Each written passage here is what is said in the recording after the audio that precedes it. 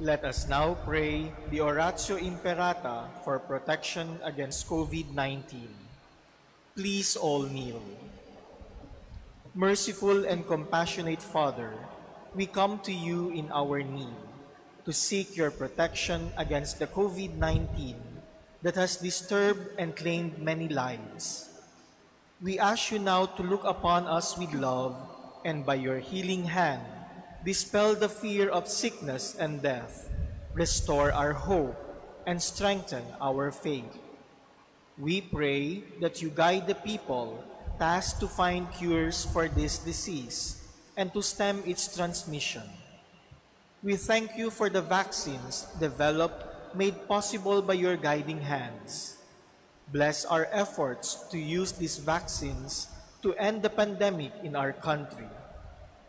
We pray for our health workers that they may minister to the sick with competence and compassion.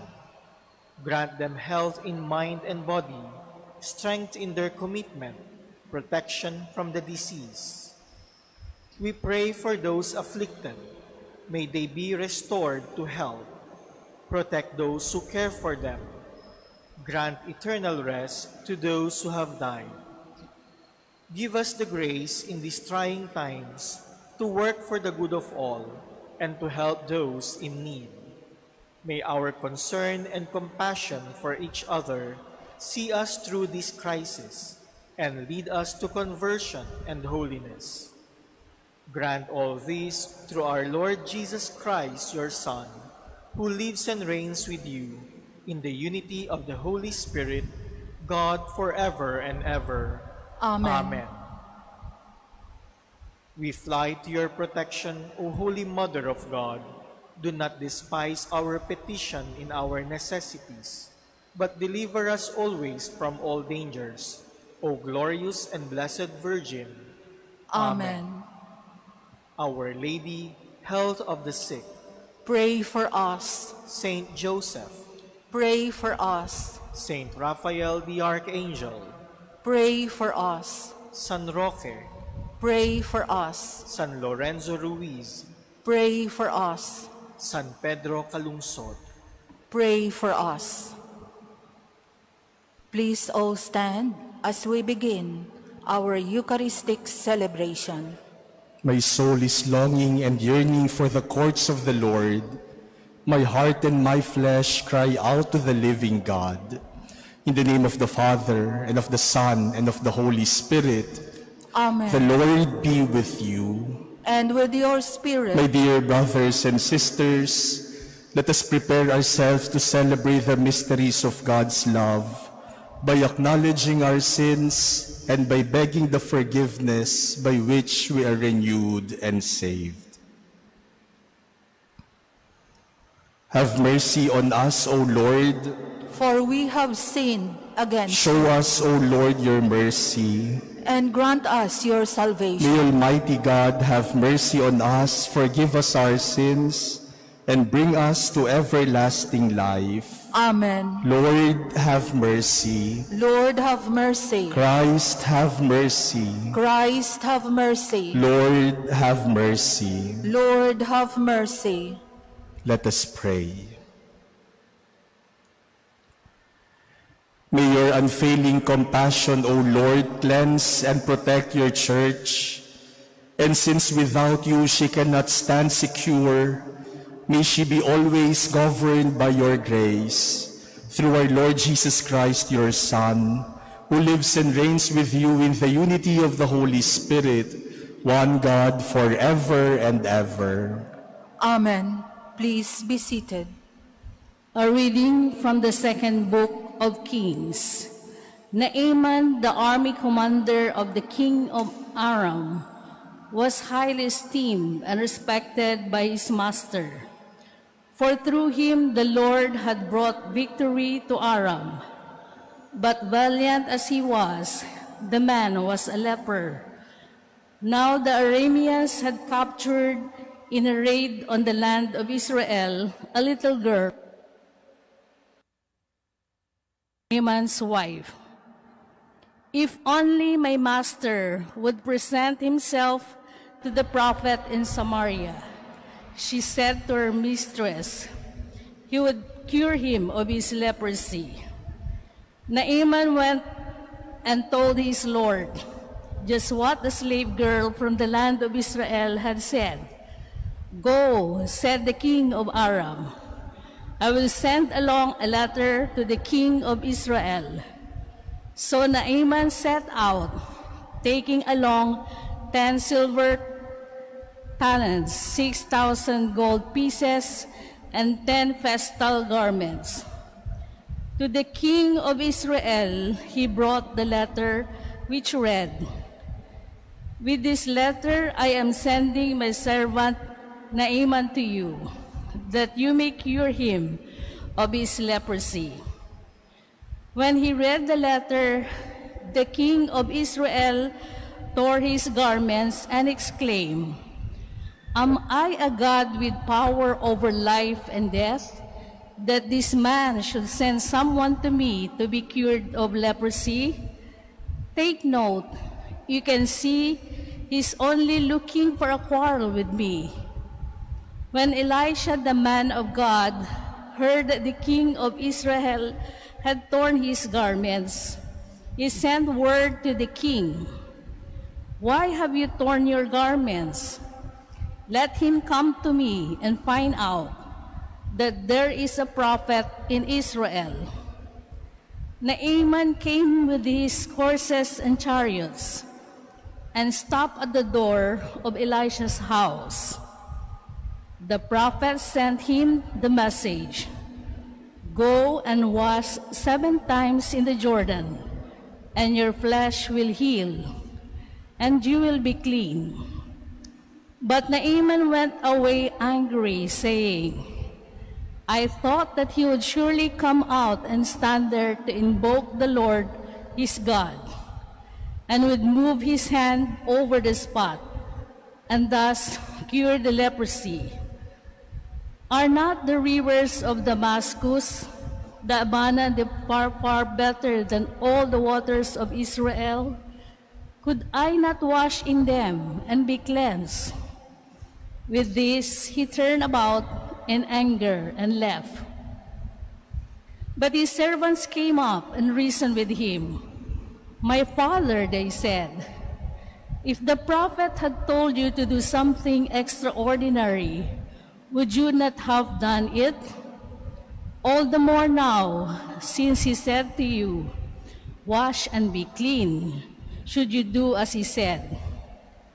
So Naaman went down and plunged into the Jordan 7 times at the word of the man of God. His flesh became again like the flesh of a little child, and he was clean. He returned with his whole retinue to the man of God. On his arrival, he stood before him and said, "Now I know that there is no God in all the earth except in Israel." The word of the Lord. Athirst is my soul for the living God. When shall I go and behold the face of God? Athirst is my soul for the living God. As the hind longs for the running waters, so my soul longs for you, O God. Athirst is my soul for the living God. Athirst is my soul for God, the living God. When shall I go and behold the face of God? Athirst is my soul for the living God. Send forth your light and your fidelity, and they shall lead me on, and bring me to your holy mountain in your dwelling place. Athirst is my soul for the living God. Then will I go into the altar of God, the God of my gladness and joy. Then will I give you thanks upon the harp, O God, my God. Athirst is my soul for the living God. Please stand.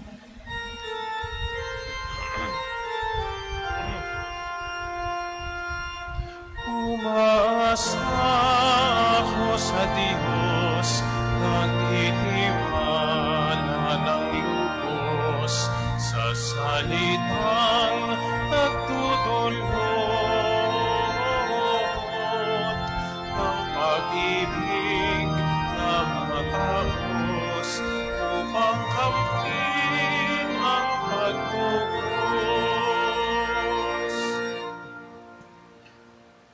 The Lord be with you. And with your spirit. A reading from the Holy Gospel according to Luke.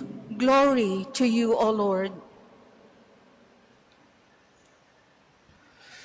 Jesus said to the people in the synagogue at Nazareth, Amen, I say to you, no prophet is accepted in his own native place. Indeed, I tell you, there were many widows in Israel in the days of Elijah, when the sky was closed for 3.5 years, and a severe famine spread over the entire land. It was to none of those that Elijah was sent, but only to a widow in Zarephath in the land of Sidon. Again, there were many lepers in Israel during the time of Elisha the prophet, yet not one of them was cleansed, but only Naaman the Syrian.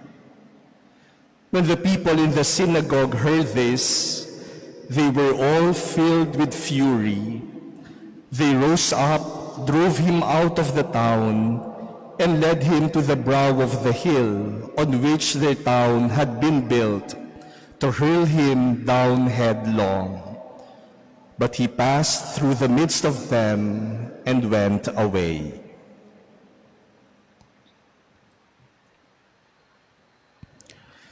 The Gospel of the Lord. Praise to you, Lord Jesus Christ. Please be seated. My dear brothers and sisters, we all know that God is love. But many times, we do not understand the vastness of God's love. And this is what happened in our gospel today. Jesus was speaking in the synagogue of Nazareth, and he told his people 2 instances when God seemed to favor those who do not belong to the people of Israel. During the time of the prophet Elijah, when there was a famine, it was to not one of the Jews that Elijah went, but to the widow of Zarephath, who was not a Jew. And the prophet Elijah blessed the widow of Zarephath. And during the time of the prophet Elisha, as we heard in our first reading today, Naaman the Syrian, who was a leper, was cleansed. He was healed by God. And so when the Jews heard this, they got angry with Jesus, because for them, for the Jews of Jesus' time, God is only for the race. God's blessings, God's love are only for them, for after all, they are the people of God. And they could not accept it. They could not accept that God could also bless, God could also favor, God could also heal, God could also love those who do not belong to their race, and even those they consider as enemies. Hindi nila matanggap na pwede ring mahalin ng Diyos, iligtas ng Diyos, at pagpalain ng Diyos yung mga iba sa kanila. Hindi nila kalahi at itinuturing pa nga nilang kaaway. My dear brothers and sisters, God's love has no limitations. God's love is not choosy. God's love is not selective. He simply loves, and He loves all. This is so different from the way that we love one another. Our love is always choosy, always selective. We always identify the people who deserve our love, the people we want to love. Pinipili natin kung sino yung ating mamahalin. Pinipili natin kung kanino tayo magiging mabait. Pinipili natin kung sino ang ating aarugain. But God's love does not know any limitation. It could not be confined to a certain people. It could not be confined to a group of people. He simply loves, and when He loves everyone. My dear brothers and sisters, let us imitate the love of God. Let us stretch our love a bit.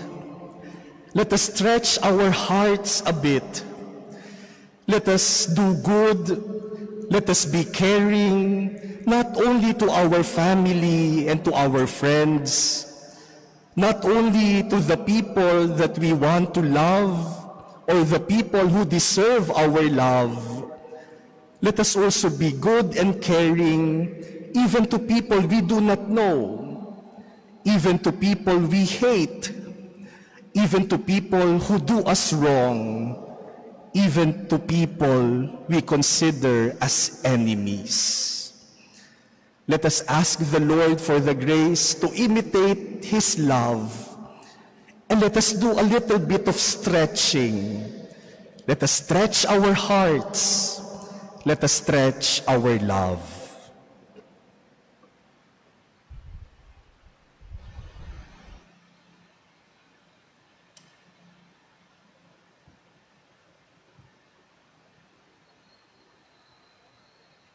Please stand. Jesus was rejected by His own people. In faith, we accept Him as our Lord and Savior, and we pray in His name. Lord, hear our prayer. Lord, hear our prayer. That the leaders of the church may proclaim the word of God with courage and live it with conviction, let us pray to the Lord. Lord, hear our prayer. That Christian parents may be strengthened to follow Christ, who is the way and the truth and the life. Let us pray to the Lord. Lord, hear our prayer. That our Lenten penance may make us more open to God's redeeming love. Let us pray to the Lord. Lord, hear our prayer. That the sick who find life difficult may see God's presence through the care and concern of their families. Let us pray to the Lord. Lord, hear our prayer. That the dead who are in God's company may enjoy everlasting peace.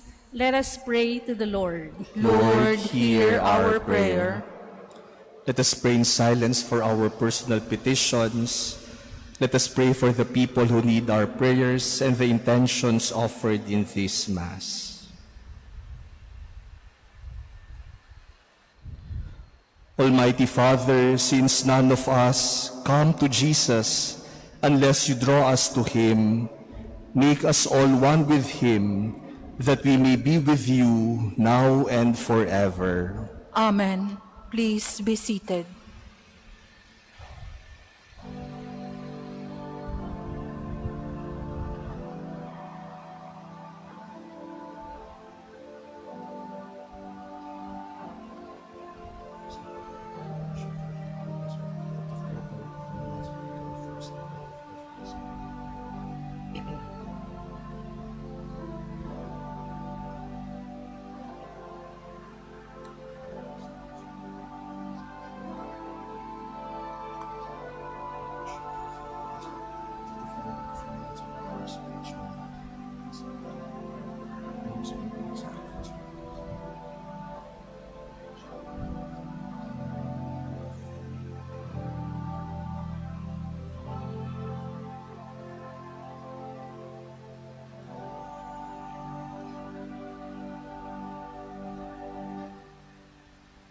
Please stand. Pray, brothers and sisters, that my sacrifice and yours may become acceptable to God, the Almighty Father. May the Lord accept the sacrifice at your hands for the praise and glory of his name, for our good and the good of all his holy church. May what we offer, O Lord, in token of our service, be transformed by you into the sacrament of salvation through Christ our Lord. Amen. The Lord be with you. And with your spirit. Lift up your hearts. We lift them up to the Lord. Let us give thanks to the Lord our God. It is right and just. It is truly right and just, our duty and our salvation, always and everywhere to give you thanks, Lord, Holy Father, Almighty and eternal God.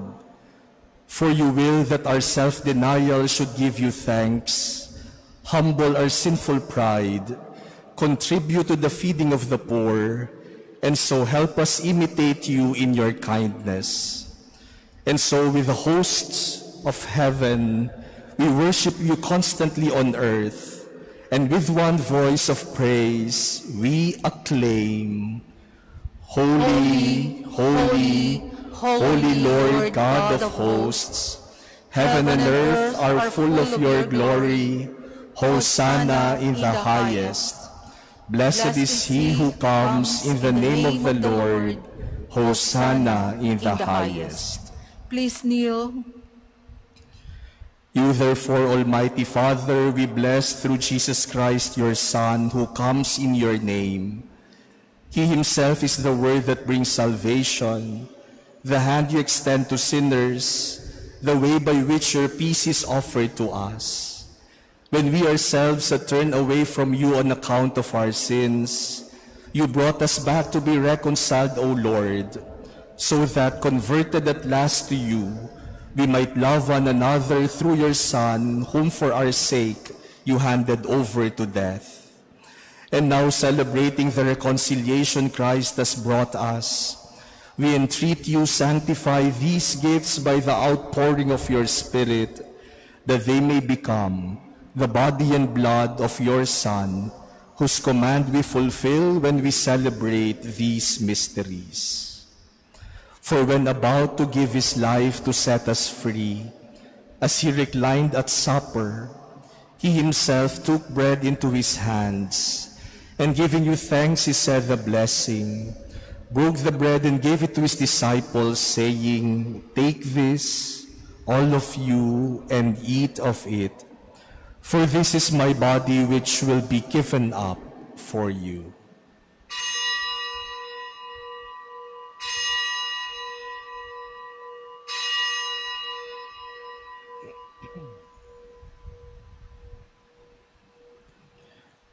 In a similar way, on that same evening, he took the chalice of blessing in his hands, confessing your mercy, and gave the chalice to his disciples, saying, "Take this, all of you, and drink from it. For this is the chalice of my blood, the blood of the new and eternal covenant, which will be poured out for you and for many for the forgiveness of sins.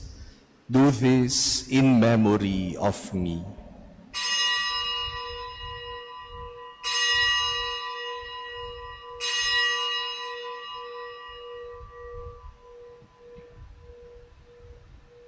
Please stand.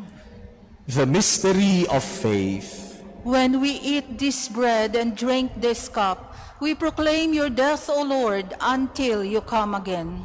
Celebrating, therefore, the memorial of the death and resurrection of your Son, who left us this pledge of his love, we offer you what you have bestowed on us, the sacrifice of perfect reconciliation.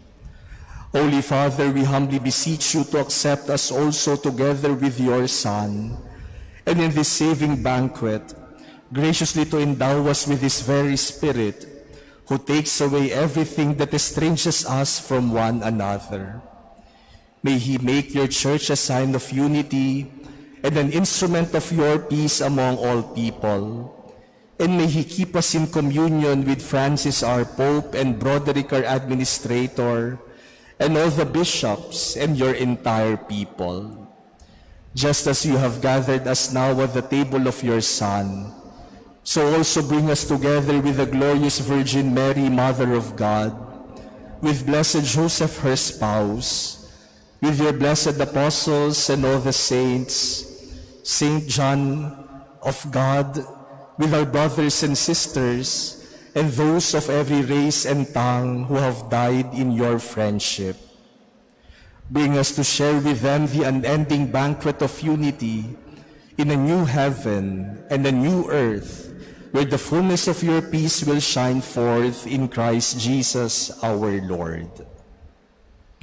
Through him, and with him, and in him, O God, Almighty Father, in the unity of the Holy Spirit, all glory and honor is yours forever and ever. Amen.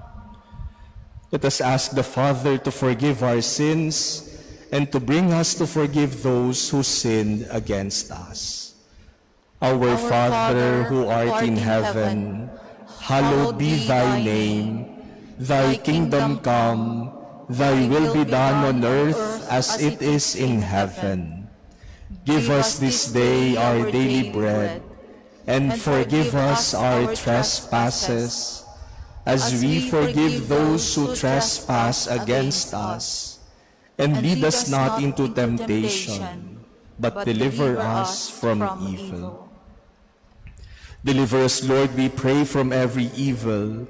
Graciously grant peace in our days, that by the help of your mercy we may be always free from sin and safe from all distress, as we await the blessed hope and the coming of our Savior, Jesus Christ. For the kingdom, the power, and the glory are yours now and forever.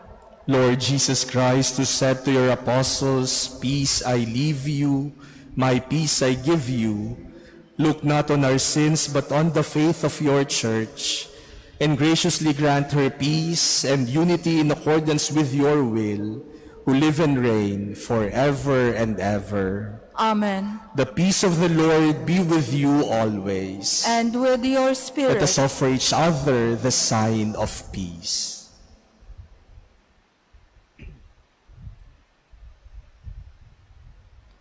Lamb of God, you take away the sins of the world, have mercy on us. Lamb of God, you take away the sins of the world, have mercy on us. Lamb of God, you take away the sins of the world, grant us peace. Please kneel. Behold Jesus, the Lamb of God. Behold him who takes away the sins of the world. Blessed are those called to the supper of the Lamb. Lord, I am not worthy that you should enter under my roof, but only say the word, and my soul shall be healed. The body of Christ. Amen. Act of spiritual communion. My Jesus, I believe that you are present in the most holy sacrament. I love you above all things, and I desire to receive you into my soul. Since I cannot at this moment receive you sacramentally, come at least spiritually into my heart. I embrace you as if you were already there, and unite myself wholly to you. Never permit me to be separated from you. Amen.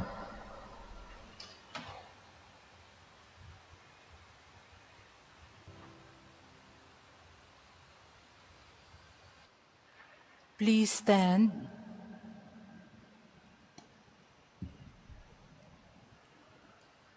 Let us pray. May communion in this your sacrament, we pray, O Lord, bring with it purification and the unity that is your gift through Christ our Lord. Amen. The Lord be with you. And with your spirit. Bow your heads and pray for God's blessing. May your right hand, we ask, O Lord, protect this people that makes entreaty to you. Graciously purify them and give them instruction.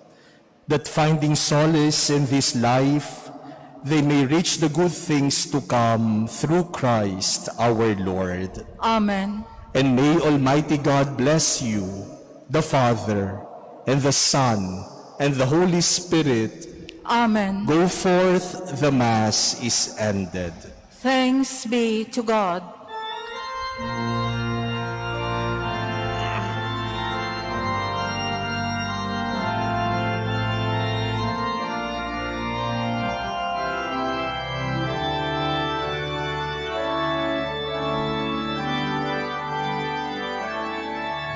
We stand before the grand horizon, 500 years of faith, grateful today